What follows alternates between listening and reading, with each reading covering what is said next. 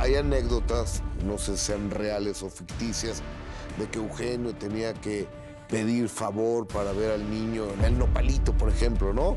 Donde el niño trabajaba de ayudante de mesero, Ya cuando ya nada más escuché, bueno, vi cuando mi papá contestó el teléfono y me quiero imaginar cómo le habrá ido, ¿no?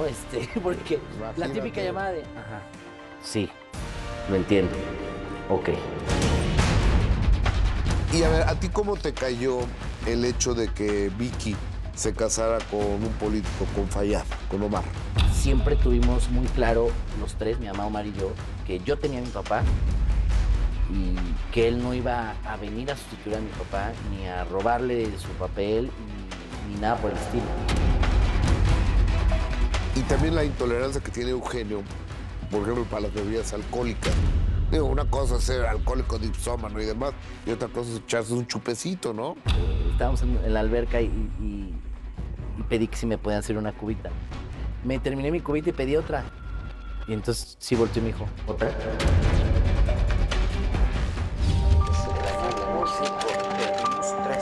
¿Tenés ese? 12 años.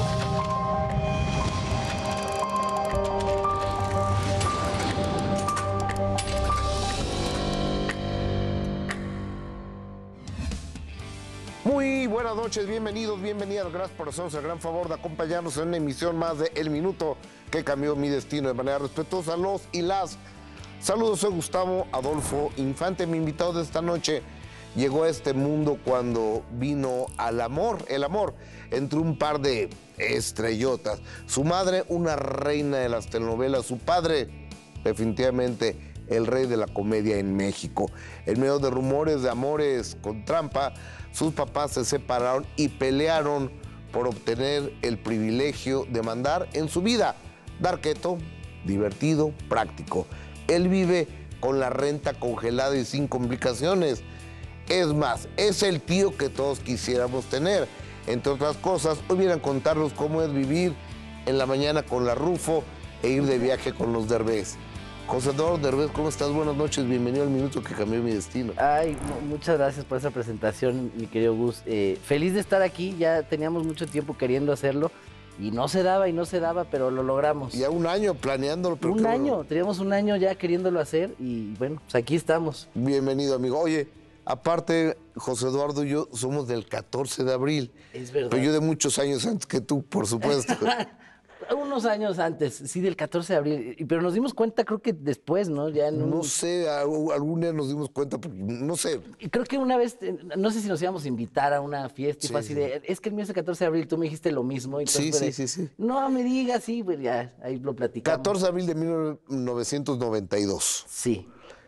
Y no te llamas José Eduardo Derbez, es tu nombre artístico. No, es José Eduardo Eugenio González Martínez del Río. En la Imagínate que le digas a alguien así. No, ¿Quién habla? José Eduardo. Eugenio González Martínez del Río. A mí me da mucha risa en los, ya sabes, documentos oficiales y así que me dicen, ¿puede poner su nombre ahí? Siempre les digo, ¿completo? Sí. ¿Segura? Pues, ¿cuál es? Ya les digo y me dice, bueno, quítale Eugenio, ponle González y ahí déjale, o nada más Martínez. Porque y hay unas bien culéis que sí me dicen, sí, completo. Completito. Entonces, estás dándole. Complicado. Oye, naces aquí en la Ciudad de México. Sí. Lo que pasa es que todo el público y todo México y toda América Latina fuimos testigos antes de que llegaras, desde la panza de Victoria. O sea, por la calidad de estrella que es tu jefa. Sí, fíjate que me pasó algo muy, bueno, he visto muchas notas de cuando mi mamá está embarazada, de cuando no, de cuando empezó con mi papá, de cuando hacían ellos teatro juntos, y me pasó algo muy chistoso hace poquito. Fui a un restaurante, que pues, ya es viejo el restaurante, por el centro de la Ciudad de México, y un señor me dijo, oye, quiero que vengas porque tengo fotos con personas famosas que se la vienen a tomar desde hace muchos años. Y me enseñó una foto donde sale mi papá y mi mamá y yo estando adentro de la panza de mi mamá. Mi mamá embarazada. Qué padre. Y entonces ya medio borrosa la foto. Ajá. Pero me dijo, mira, tengo cuando estabas tú en la panza de tu mamá. Y me dijo, tomámonos una foto y ahora la ponemos al lado 30 años después. Claro. Qué Usted, chistoso. padrísimo. Oye, ¿es complicado ser un niño famoso? Digo, porque tú no quisiste ser famoso, tú no pediste ser famoso, ahora sí porque trabajas de eso. Pero de niño, pues tú eras famoso porque eras famoso. Pues de niño no creo que sea difícil porque te vas como acostumbrando a esa situación y yo acompañaba a mi mamá a todos lados, ¿no? Entonces ver las alfombras rojas y las cámaras y que te pregunten cosas, yo lo fui como entendiendo y procesando, ¿no? O de repente ver a mi mamá a veces más en la televisión o a mi papá más en la televisión que en persona, también lo vas procesando. No creo que de niño sea difícil. Yo creo que de adolescente sí me costó trabajo, porque como a los 15 yo empecé a fumar y empecé a tomar, como muchos adolescentes en el mundo, y yo me iba de pinta con mis amigos, yo ya tenía mi permiso, mi licencia, o si no, pues tomábamos un taxi, vámonos, y nos íbamos, me acuerdo perfecto, a un bar en La Condesa, y ahí nos, ¿Cuál qué bar? no me acuerdo, ya no existe, era uno de Martínez, pero no me acuerdo la verdad cómo se llamaba. Y ahí nos íbamos mis amigos y yo de pinta de la escuela y ahí nos echábamos nuestros martinis, nuestros tequilas. eh, yo me fumaba mis primeros cigarros. Y ahí en La Condesa había mucho fotógrafo, mucho Mucho paparazzi, paparazzi, claro. muchísimo. Entonces, el primer trancazo que recibo sí es, empiezan a hablar mucho de lo que le enseñó Victoria a José Eduardo o eh, cómo ven al niño de 15 años fumando y poniéndose hasta atrás. Entonces fue muy fuerte esas primeras. Agresivo, ¿no? Para ti. Fue muy agresivo y entonces, pues primero mi mamá era entre ayudarme a entender esa situación, pero al mismo tiempo de, ¿qué carajos hacías ahí? Si tenías que estar en la escuela, ¿no? Claro. Y así fueron muchas, entonces llegó un momento en que en mi adolescencia pues también me tenía que esconder un poco. Es que finalmente debemos de entender que los hijos crecen y que los hijos tienen que tener su propia vida y se tienen que divertir y tienen que ir al antro y seguramente se echarán sus copas o fumarán o agarrarán el mendigo vape o lo que sea. Sí, y no creo que tenga que ver siempre con los papás, ¿no? Eh, puede haber hijos de papás drogadictos que nunca se van a drogar o que van a seguir sus pasos, pero no creo que tengan que linchar a un papá o una mamá por si su hijo se fue de pinta y se tomó un trago, se fumó un cigarro. Obviamente esto es por, por las personas públicas que eran. Y porque todos mis amigos lo hacían y nadie Claro. sufrió lo que yo sufrí, de que me estuvieran molestando. Oye, Ninguno. pero es que tú sufrías desde antes, José Eduardo, porque la primera referencia que tenemos todos es que eras el niño que Victoria no dejaba que Eugenio lo viera. Sí, ¿tú te acuerdas de esa etapa de tu vida o nomás lo has leído? No, eso sí, no, fíjate que eso no lo sufrí yo porque, o en una de esas sí, pero no me acuerdo. Eh, que yo recuerde, nunca veía esas notas, o no sé si en mi casa no me dejaban verlas en televisión, o yo realmente veía siempre mis caricaturas y sí las novelas de mi mamá. Claro. Las novelas de mi mamá me encantaban y esas sí me las aventaba.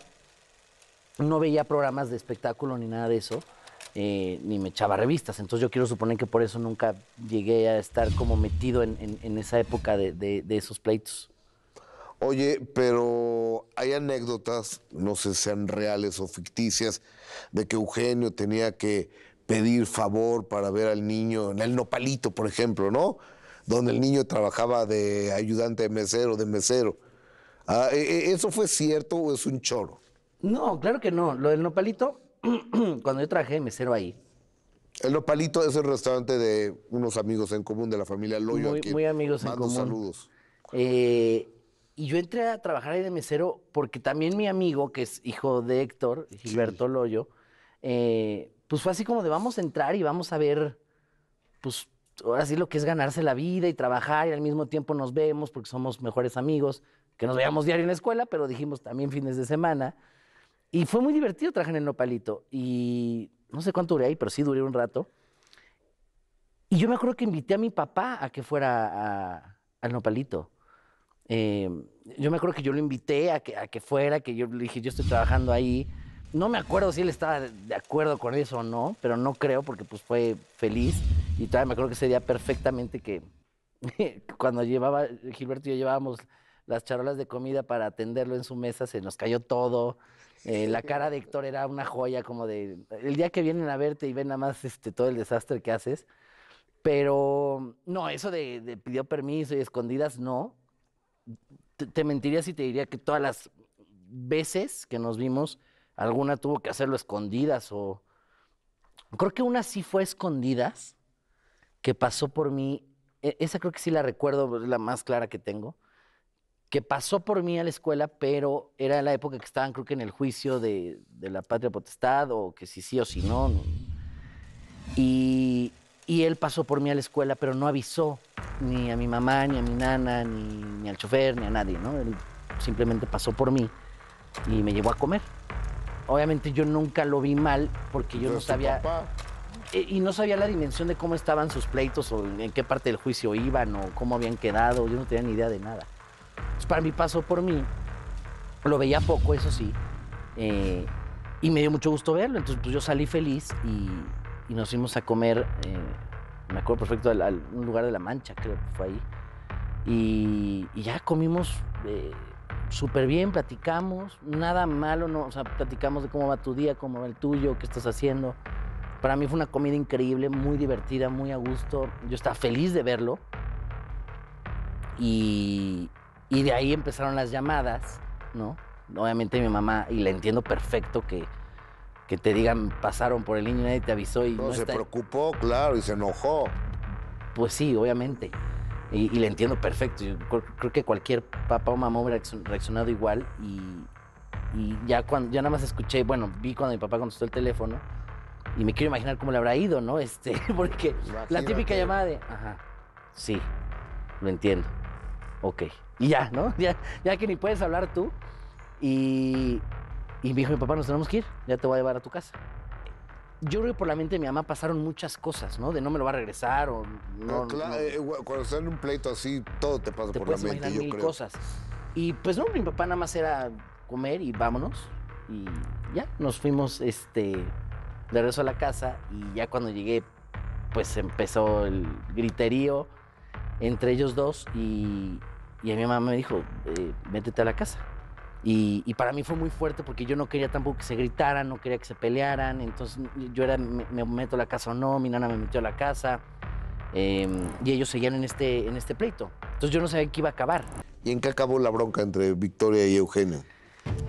En ese momento, en ese día, yo no supe. A mí me meten a la casa y ya no supe en qué acabó. Obviamente, quiero suponer que eso afectó en el juicio a mi papá o... No tengo idea. La verdad, es un tema que yo he evitado también hablarlo con mis papás. ¿Es doloroso para ti? Lo fue en su momento, sí. Sí, el verlos pelear, el verlos enojados, el verlos separarse, el no verlos como yo veía a mis demás compañeros que tenían sus papás. Digo, en esta época ya es súper normal verlos divorciados, ¿no? Al contrario, si ves a uno que sigue con o sea, que sus papás siguen juntos. Es el raro. Sí, es como de, ay, no. Y si están bien tus papás y todo, o sea, no hay más. O sea, en esa época no, ¿me entiendes? Y aparte, en una escuela de legionarios, que era como la que yo iba, que todavía era como más... El cumbre de divorciados, ¿no? Papás divorciados y todos juntos, y venían los papás, y era complicado. Sí, creo que sí fue doloroso. Ahorita que después de 30 años sigue habiendo de que el chisme, que si la boda, que si no la boda. Para mí es un tema que a mí me vale... Sorbete. Pero kilómetros, o sea... Yo, hectáreas. Si lo tengo olvidado, guardado, si lo borré de mi mente, yo la verdad tengo recuerdos de mi infancia muy bonitos. Mi mamá fue una mujer increíble que me dio... Es una mujer increíble, Victoria es una mujer máximo, increíble. Que me dio todo, que me dio una infancia padrísima, que se partió la Mauser trabajando para mí, y que nunca me faltó nada, y eso se lo agradezco y se lo voy a agradecer toda la vida. No, no, y aparte, reina de las telenovelas, chistosa, bueno, o sea, está a todo dar. Mira, de las cosas que más me hace reír de ella es su humor negro, de cómo es muy divertida. No supero cuando le preguntaste que si iba a dejar de ser este protagonista. Digo que no, que nunca. Tu cara fue mágica, fue como de, agré. Sí, es que le pregunto a Vicky en una entrevista que si estaba ella ya dispuesta para cuando Dejara de ser dejara de ser protagonista. protagonista, dijo que no. Dijo, no, nunca voy a dejar de ser protagonista. Y tu cara fue, ok. Y sigue siendo protagonista. Sí, claro que sí. Y ama su carrera, ama lo que hace. Yo he aprendido muchísimo de ella. Yo crecí en los foros con ella, en los teatros con ella, pues todo, la acompañaba yo a todo. Faltaba mucho en la escuela por acompañarla a todo. Ven a todos los padres de legionarios de Cristo. ¿Por qué no iba el niño Derbez a la escuela? Iba a acompañar a los foros y mire, heme aquí. Oye, y después, ¿hasta qué año estudiaste? ¿Hasta qué año terminaste la escuela? Ay, yo siempre fui muy malo en la escuela, muy, muy malo. Pero mis últimos años en la escuela, sobre todo, sí, mis últimos años en la escuela fueron caóticos. Porque aparte mi mamá se fue a Colombia a trabajar. A hacer una telenovela allá, ¿verdad? Sí, yo ahí estaba entrando, bueno, de por sí, mi último año de secundaria fue así de pasaba, no pasaba. De panzazo. Le suplicaba a maestros, no le suplicaba a maestros. O sea, era como una cosa ahí que se logró llegar a prepa. Ahí se va mi mamá un año a Colombia.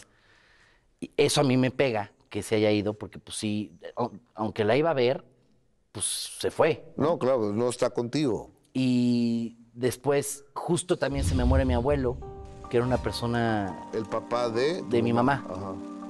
Que era como la figura paterna que yo tenía en el hogar, claro. en la casa, que él siempre iba los viernes y platicábamos y me llevaba a pasear. Entonces era como la figura paterna que yo tenía en casa. Y entonces se muere mi abuelo y yo empiezo la prepa, primero de prepa, y le empiezo a entrar más a la fiesta y a no ir, y me empieza a valer gorro la escuela, y a irme de pinta. Más el relajo, ¿no? Que muchos chavos también hacen.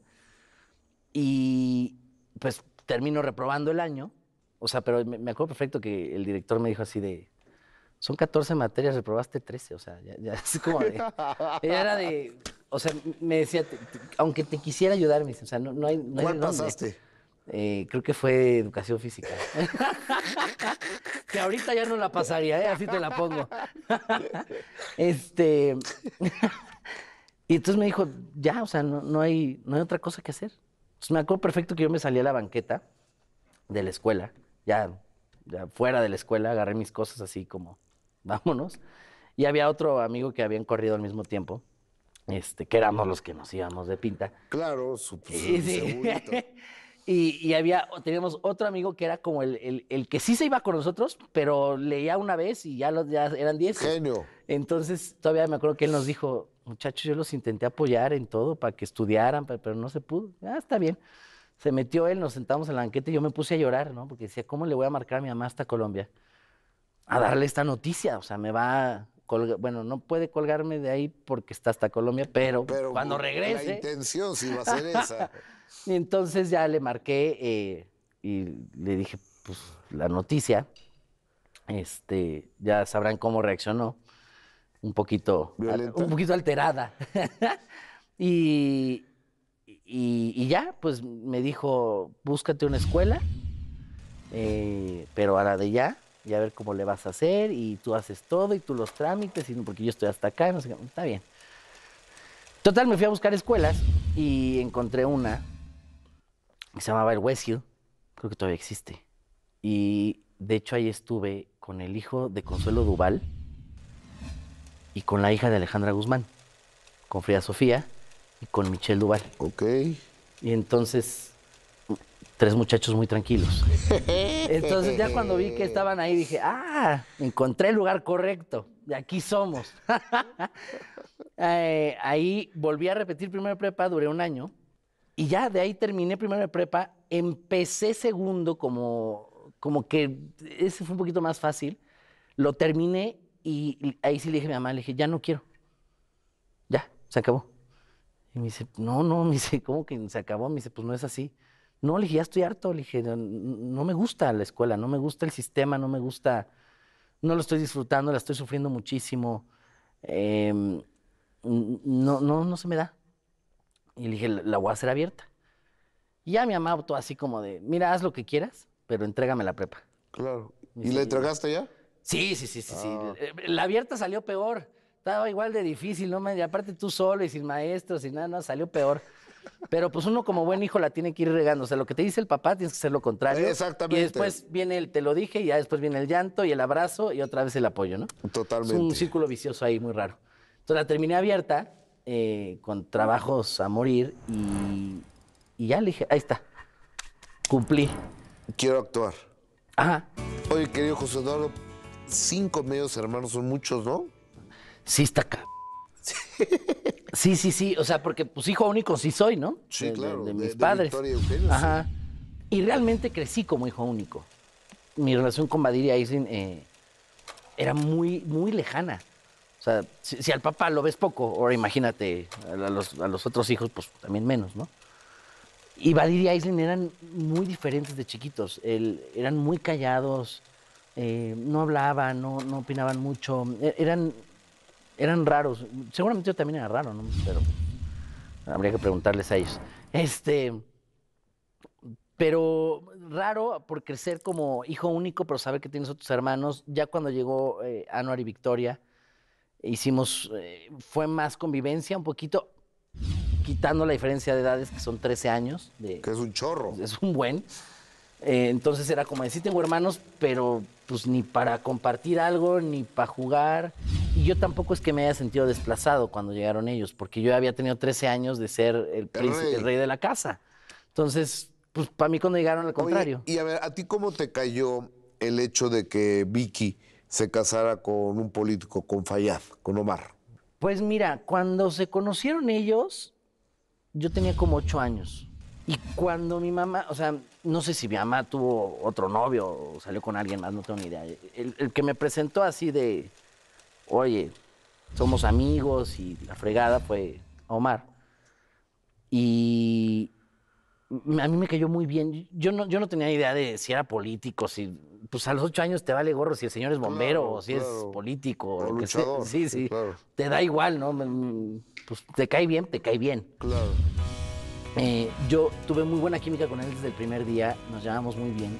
Siempre tuvimos muy claro los tres, mi mamá, Omar y yo, que yo tenía a mi papá y que él no iba a venir a sustituir a mi papá, ni a robarle su papel, ni nada por el estilo. O sea, él siempre fue muy respetuoso con eso, nunca se metió en cosas de educarme a mí o de regañarme a mí. No, eso lo hacía mi mamá. Es un buen tipo, ¿no? Sí, jugábamos mucho y nos llevábamos muy bien. Y tuvimos una relación muy padre, Omar y yo, desde el primer momento. ¿Y lo felicitaste este Día del Padre, por ejemplo? Sí, claro.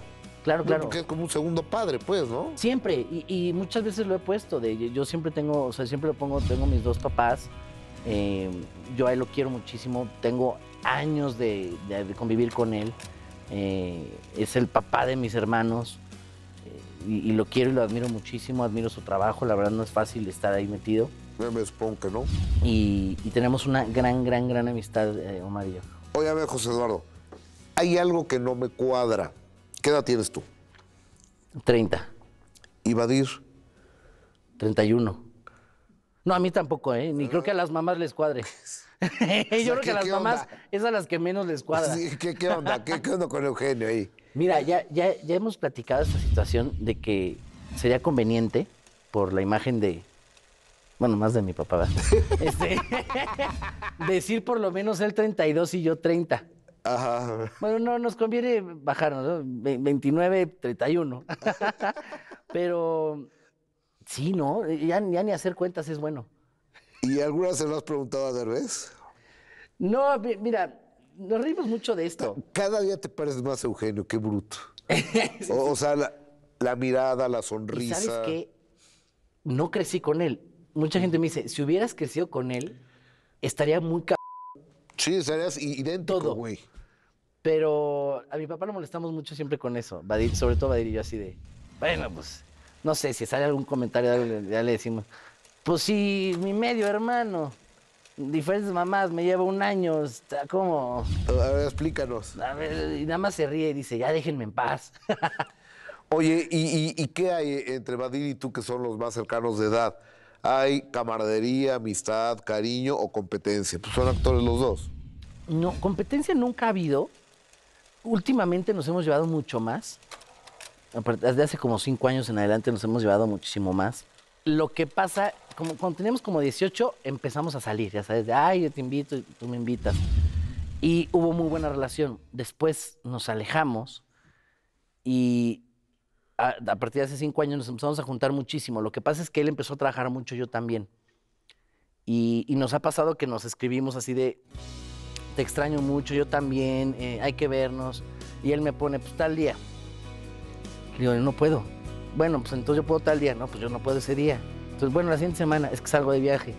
Bueno, y justo ayer le escribí, le dije, oye, te extraño mucho, ¿cuándo nos vemos? Porque queremos hacer también cosas juntos y trabajar juntos. Estaría padre, ¿eh?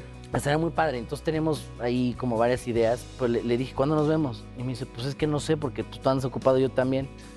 Le digo, sí, pero no puede ser que nada más nos veamos en de viaje con los Derbez. Le dije, no, no manches, hay que vernos más seguido. Y digo, él no vive acá, entonces se vuelve el doble complicado. Ni modo que si tenga 2 días libres, pues tome un vuelo para acá y un día nos vemos. Vive en Los Ángeles él, ¿no? Sí.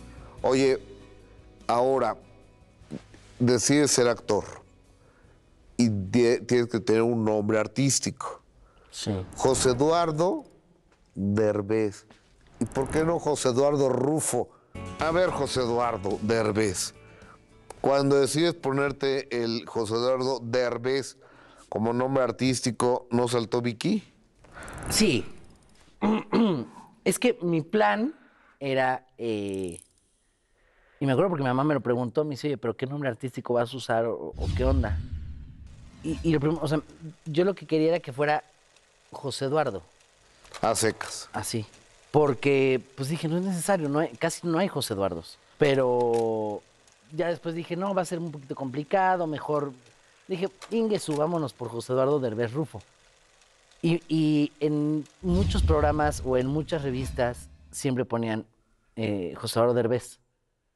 Y José Eduardo Derbez, ¿no? Y yo decía, José Eduardo Derbez Rufo, José Eduardo Derbez Rufo. Entonces, pues dije, para no meterme en broncas con ninguno, dije, regresemos al José Eduardo normal. Claro. Y entonces yo decía, por favor, José Eduardo así, José Eduardo así. Y seguían, José Eduardo Derbez, todos. Y entonces llegó un momento en que dije, déjenlo así se queda, así lo dejamos. Y así me di de alta y ya, pues sí, mi mamá... ¿Cuántos años llevas actuando? 12. 12. ¿Tu primer trabajo cuál fue? Mis 15. Mis 15 fue la primera telenovela que yo hice con el productor Pedro Damián, que le mando un abrazo, tengo muchos años de no hablar con él. Fue mi primera novela, que él me dio la oportunidad. Oye, es que uno pensaría que cuando tienes maestros en casa es mucho más fácil, pero yo no creo que Victoria se ponga a darte clases de actuación, ¿o sí? No. Yo, también te digo, la escuela no es lo mío. Me empecé a meter como a cursos que fueran pequeños, no meterme a una carrera así completa.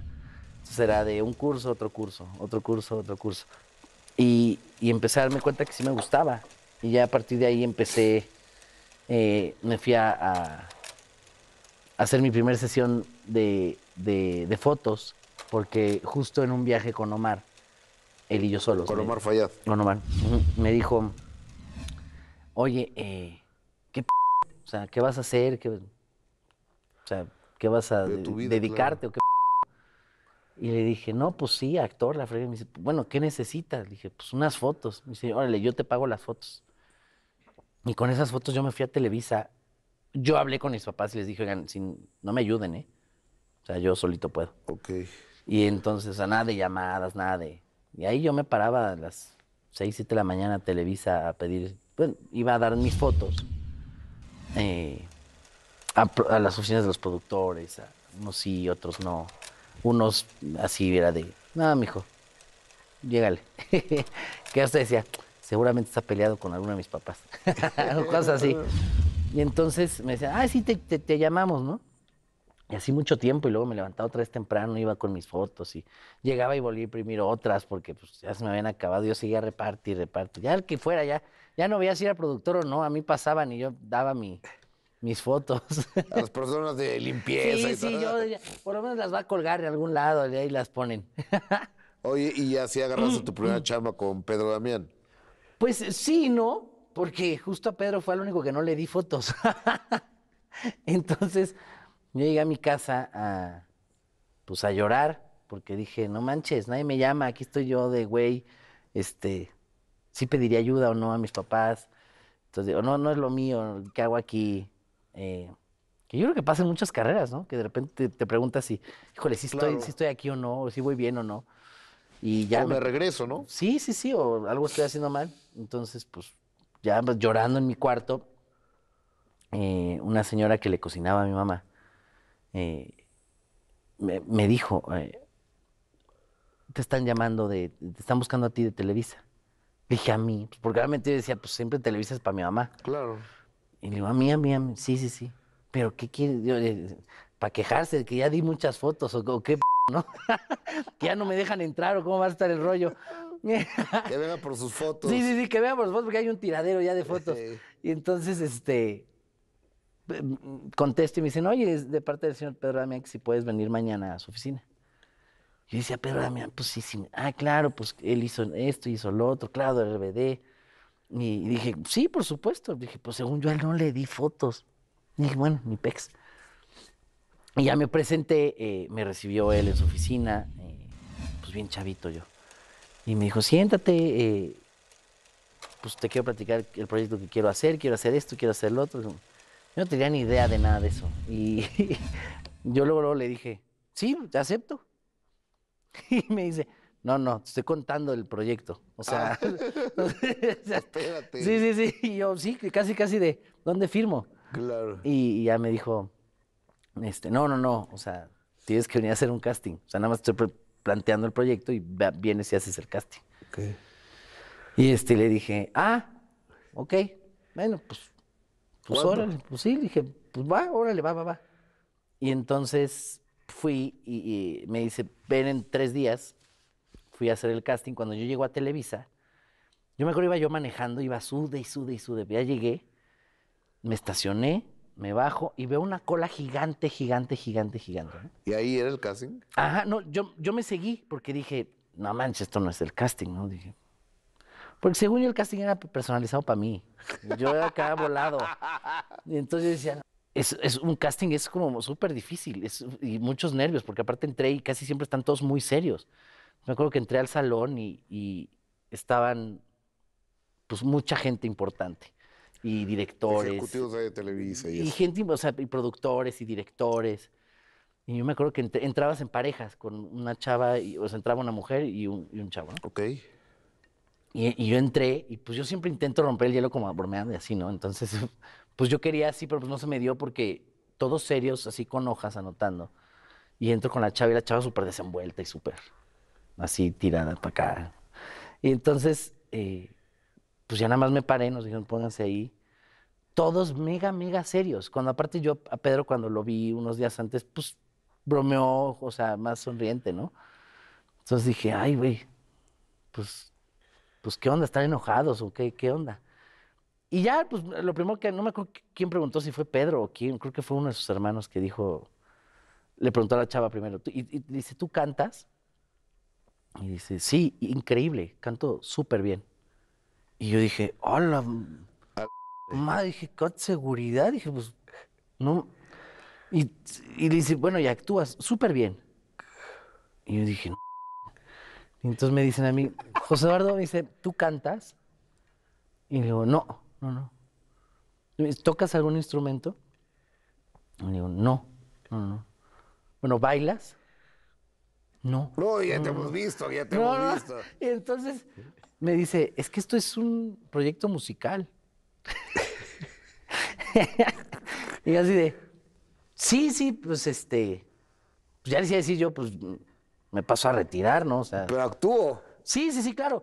Pero pues ya dije, güey, o sea, esto ya está más perdido que nada. Y entonces pues ya fue como de, bueno, a ver, la chava, ¿no? A ver, canta algo, ¿no? Ya cantó la chava y ya ni tanto, ¿eh? Este... Es que por eso siempre es mejor decir, si te preguntan algo y eres bueno, decir, dos, tres. Y es mejor que lo sorprendas. Exactamente, A que llegues acá, es como si dices en un restaurante, es buenísimo. Llegas y dices, Sí, de Entonces acuerdo. es mejor irse para abajo para que ellos mismos te suban, De no tú acuerdo, de solito. acuerdo, de acuerdo. Entonces, pues ya fue como de, ok. Y me dicen a mí, bueno, Osvaldo, pues cántanos algo. Y yo en mi mente como de, seguramente no me escucharon que no canto, ¿no? Entonces me dicen, no, cántanos algo, o sea, lo que sea. Y le digo, no, pues que no me sé ninguna canción. ¿Alguna canción? No, le digo, no me sé ninguna. La que sea. No, le digo, pues las mañanitas. Y, o sea, la cara de ellos fue como de, no. Sí. Y me dice, las mañanitas, le digo, pues es la que me sé. Digo, todos, ¿no? Creo, o sea, pues las mañanitas. Y entonces, me hacen como de, bueno, date, ¿no? Adelante. Y las empecé a cantar. Y creo que a los 15 segundos fue así como de, está bien, está bien. Bueno, pues muchas gracias, estamos en Te contacto, no sé qué más. hablamos. Yo salí de ahí, ya, entre que me quería reír, llorar, ya fue así de esto ya fue una burla. Y entonces todo el mundo me decía, ¿cómo te fue? Yo, no, mal, ni los conocía, pero te pregunta, ¿no? Y entonces, pues ya me empecé a salir, agarré mis cosas. Me dice, ¿no te vas a esperar los resultados? Porque como que te daban unos resultados de si ibas bien o no. Le digo, no, ¿qué voy a andar quedando? Le digo, ya me voy a mi casa y ya, o sea, la ching. Y entonces llega otro de producción. Yo ya iba de salida y me alcanza y me dice, José Eduardo, te quedaste a la siguiente etapa. No, le dije, no, le digo, Es no una hay forma, broma. le dije, no hay forma. Le digo, te puedo asegurar que de los 300 que están aquí formados, fui el que peor lo hizo. O sea, le dije, no hay forma que yo me quede. Me dice, pues te quedaste. Creo que no. Me dice, sí, pues, me regreso, ¿no? Yo ahí voy y dije, ya déjenme ir a mi casa, ya de esto no, ya no. Ya regresé y me dicen, pues espéranos aquí. Pasamos a hacer otra prueba que nos puso un director. Hicimos una pruebita ahí como de actuación, de media. Me dicen, pues ya, muchas gracias. Y entonces me voy a mi casa, me subo al coche. Yo seguía temblando cuando me subí al coche porque no sabía cómo qué había pasado, si lo había hecho bien o mal, porque según yo lo había hecho, pero me quedé.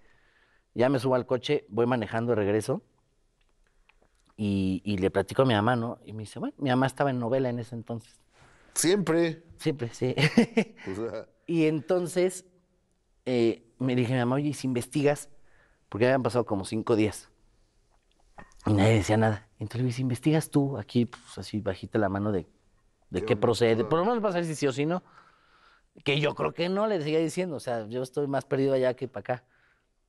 Y me dice, pues ya investigué y que si para el viernes, esto fue un martes, si para el viernes no te llamaron, ya no te quedaste. Ok. Y le dije, bueno, pero ¿cómo a qué hora? Y me dice, no, pues que ellos marcan antes de las 4 de la tarde.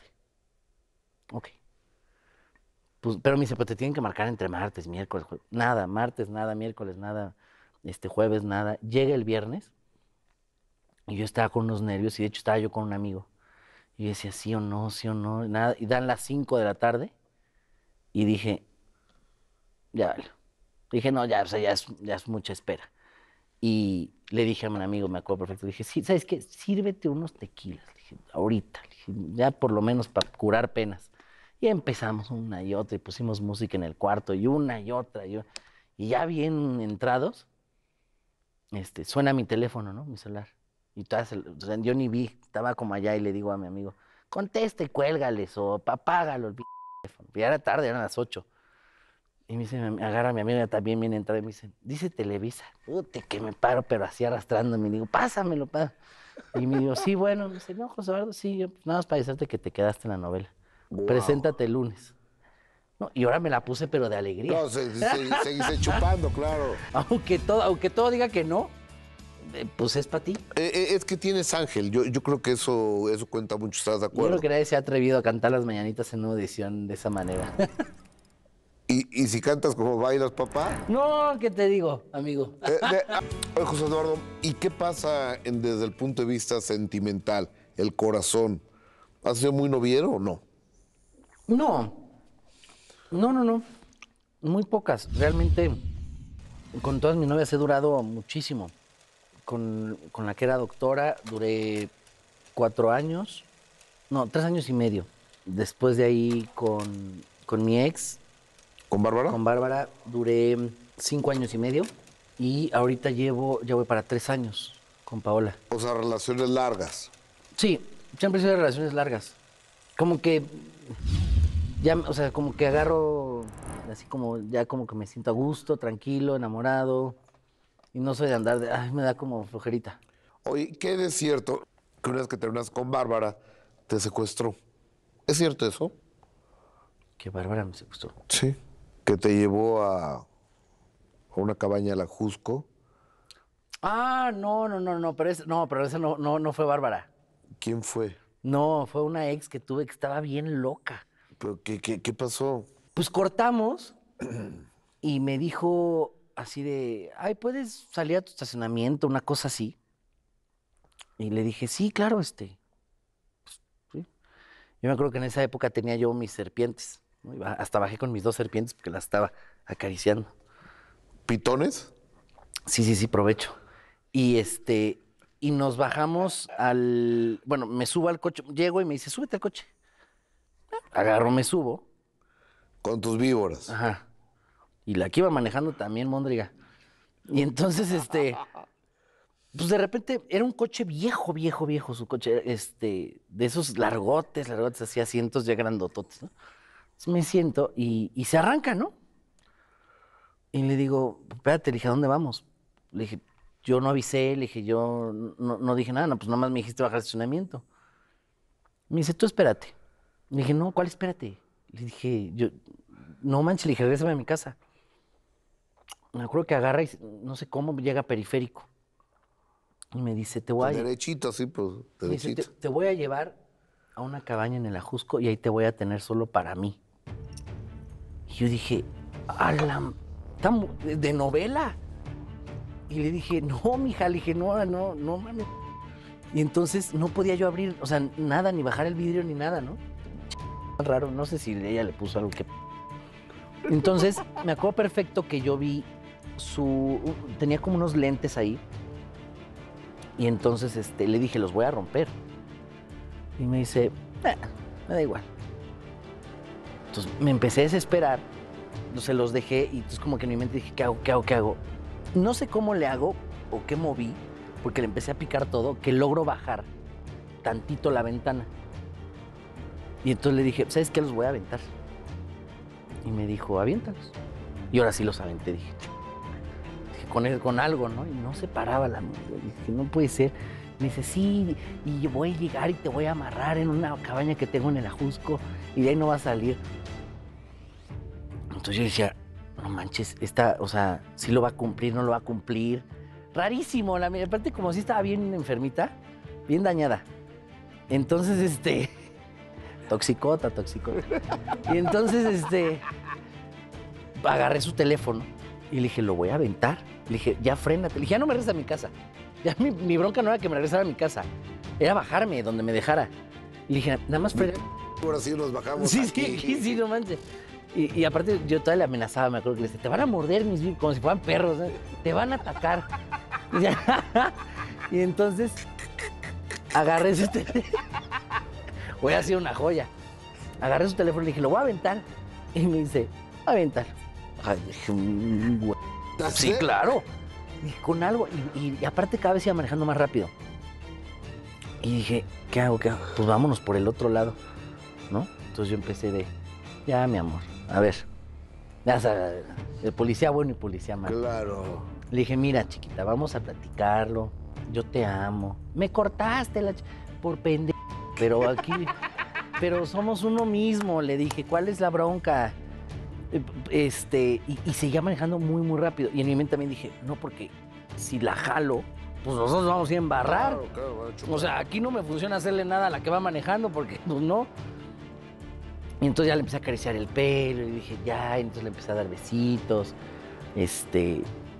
Y ya le empecé a prometer cielo, mar y tierra.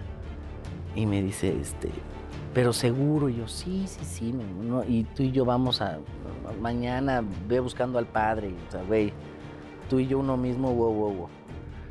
Se empieza a calmar y me regresa a mi casa. Ok. Porque sí se empezó a frenar y sí le dije, oye, pero pues sí regrésame, ¿no? Ya que vi que se calmó, dije, ya estábamos bien lejos.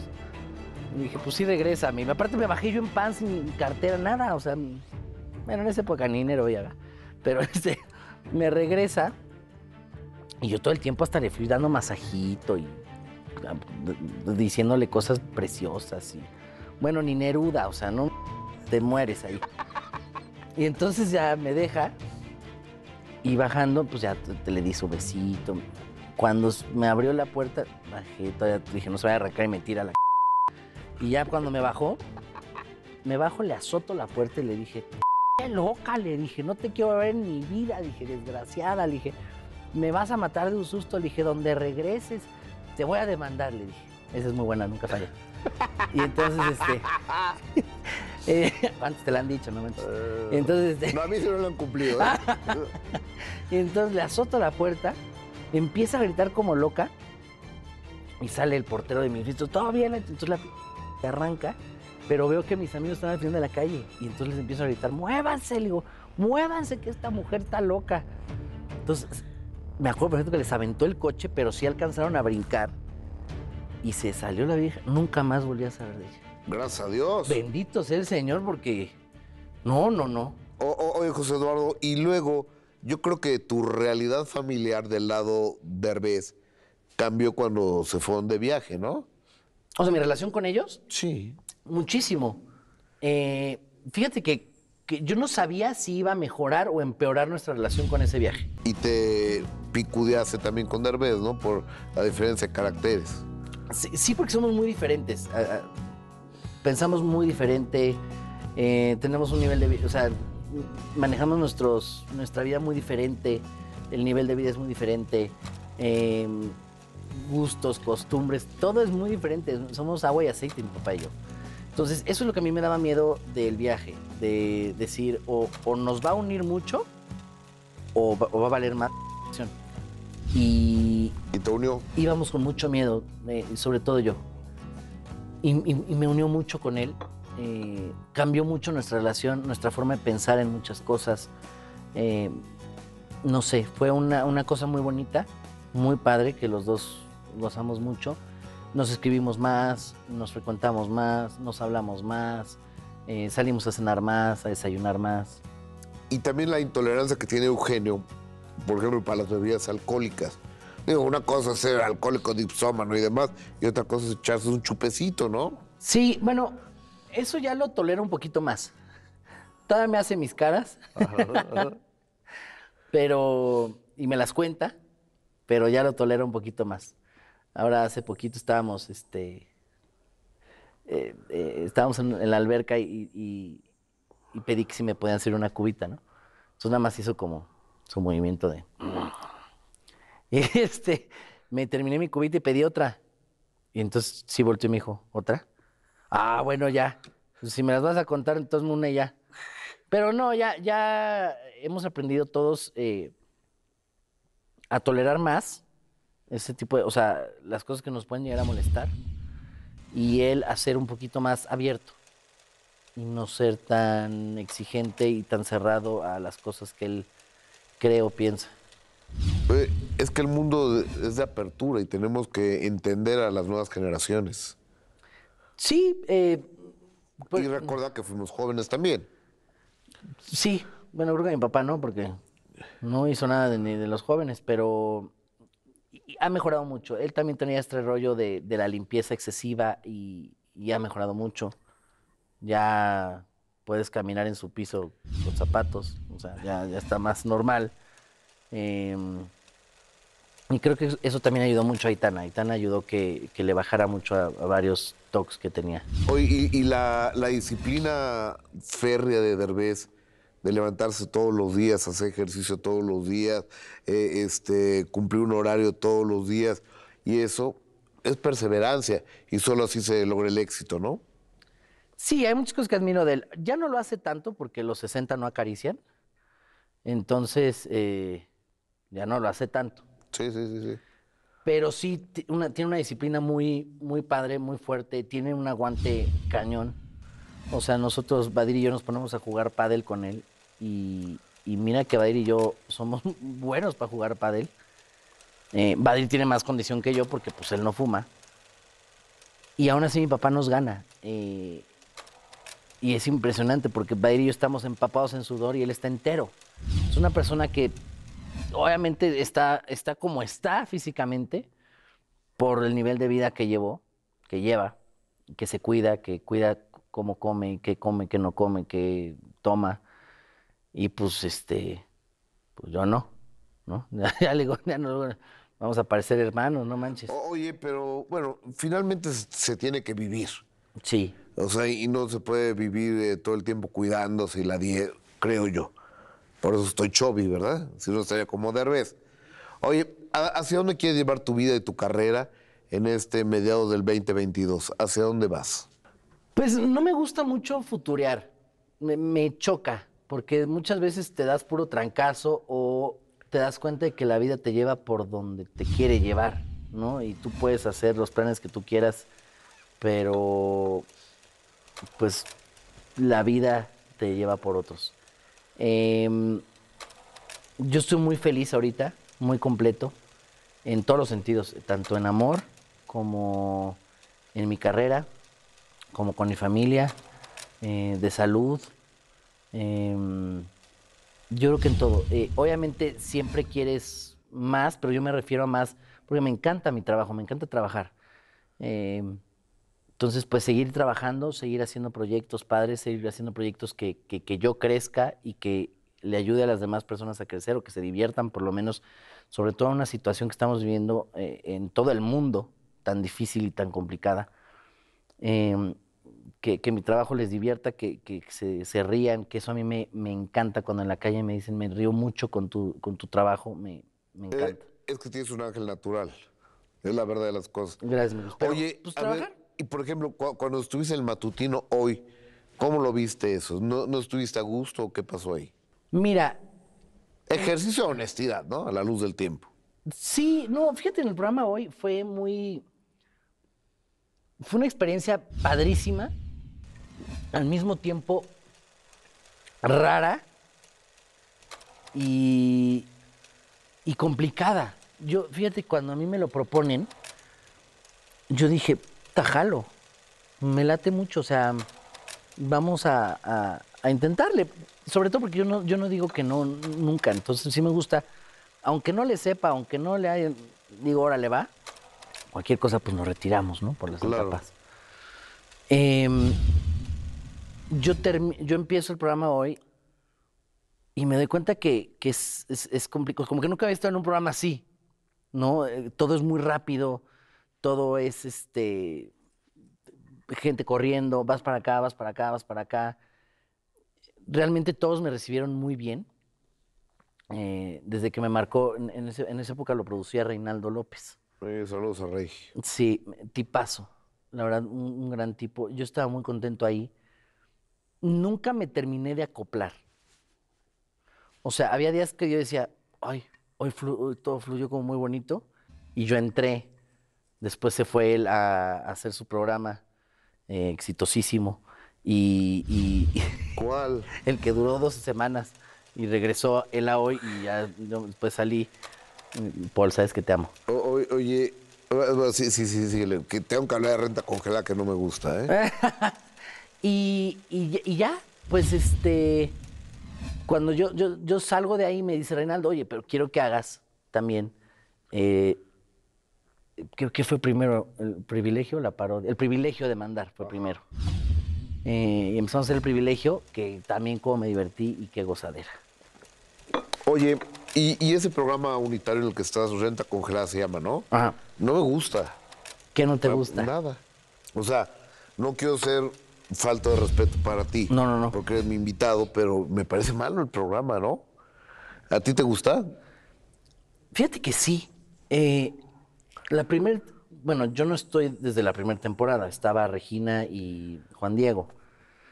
La primera temporada que yo vi algunos cachos, no es que no le agarraba yo el humor, ¿no? Y no le agarraba yo como este rollo de, hay cosas que sí, hay cosas que no, había cosas que se me hacían un poquito más fuertes. un poquito más subidas de tono. Y cuando a mí me lo proponen, yo dije, híjole, como te vuelvo a decir, yo no digo que no. A menos que sí vea que diga, ah. Ahora, yo admiro muchísimo al señor Murray. Murray es un gran actor, pero lo he visto encuerado ahí. ¿Pero qué? Lo he visto encuerado ahí en Renta Congelada, encuerado. Ah, caray. Sí, un día difícil. No sé por qué es en cuero y... Mira, yo admiro muchísimo a Murray y a Patty la conocía, pero yo estaba muy chiquito, ya después la conocí en este proyecto y justo Pedro Ortiz de Pinedo creo que acababa de hacer una novela con mi mamá. Y entonces me manda a llamar, lo platicamos, me cuenta que van a cambiar algunas cositas de las temporadas anteriores, me lo plantea y la verdad me gustó cuando me lo planteó. Tuvimos varias lecturas antes y me gustó mucho. Y empezamos a trabajar en las lecturas, con los directores, con el director que es el Venado, ya había trabajado yo mucho. Y dije, pues vamos a intentarle. Y me aventé la tercera temporada. Claro, como toda la vida. Oye, dejé estas dos preguntas para el final. Cuando ibas tú a Televisa, entregabas tu fotografía, y dices, ay, déjala. Seguramente ese no se habla con mis papás, se peleó con mamá. Cuando se es hijo de alguien, te ganan los afectos y también las antipatías. ¿Qué has ganado más? ¿Qué pesa más en la balanza? ¿Los afectos de Victoria o los enemigos de Victoria? ¿Y qué pesa más? ¿Los antipatías de Derbez o las simpatías hacia Eugenio? No te sabría contestar esa pregunta porque no, como tal, cantadas, no me sé ninguna. Pero sí, ahorita ya no, pero sobre todo al principio sí, de repente era me topaba gente que era más toscona o más directa y más agresiva conmigo, ya mayores, bastante mayores que yo. Entonces yo simplemente decía, tuvo una bronca con alguno de mis papás. Y bueno, yo con la que vivía en esa época era con mi mamá. Entonces yo con mi mamá llegaba directo y decía, oye, ¿tú conoces a tal? Sí. ¿Alguna vez le hiciste algo? ¿Se pelearon? O no. Tal que tiene unos moditos. Qué bruto. Y a mi papá, que lo veía menos, cuando iba a ver a mi papá le preguntaba por otros, ¿no? Oye, tú, dependiendo en qué área estabas, yo decía, este es más de mi papá, este es más de mi mamá. Entonces ya decía, ¿tú tuviste algo con esta persona? No. La madre, entonces, o no me lo quieren decir, o qué les hiciste, porque digo nada más para que ya márcale y dime las perezas, porque a mí me está cargando la... José Eduardo, gracias por estar en esta que es tu casa. Gocé mucho la entrevista, tenía muchas ganas de hacerla. Yo también me divertí mucho. Hasta siempre, mucho. José Eduardo. Muchas gracias, hermanito. Gracias por estar aquí. Él es José. Oye, ¿por qué te dicen perro? He oído que te dicen perro. No sé por qué. Pues no sé. Y está mal. Digo, a mí no me molesta, pero muchas... con las chavas con las que han sido mis ex, siempre me dicen, seguramente porque así eras, desgraciado. No, eso me lo empezó a decir mucho Omar. Cuando yo estaba chiquito me decía perrito, no sé qué, pero era como de cariño. Y su hermano también, Víctor Fayad, también me decía mucho, oye, perrito, no sé qué más. Y se me fue quedando. Entonces mucha gente me dice perro, pero sobre todo mis amigos más cercanos. Es que yo nunca te he dicho perro, ¿no? Pero yo lo he escuchado. No, la gente más cercana que me conoce desde muy chiquito es la gente que me dice así, pero nadie me dice así. Gracias, José Eduardo, por estar aquí. Me sonas al perro. Claro que sí. Eres José Eduardo Derbez, yo soy Gustavo Adolfo Infante. En especial, gracias a usted. Si Dios nos presta vida y usted su amable presencia, próxima semana, mismo horario, mismo canal, tenemos otro minuto que cambió mi destino. Muy buenas noches. Muchas gracias.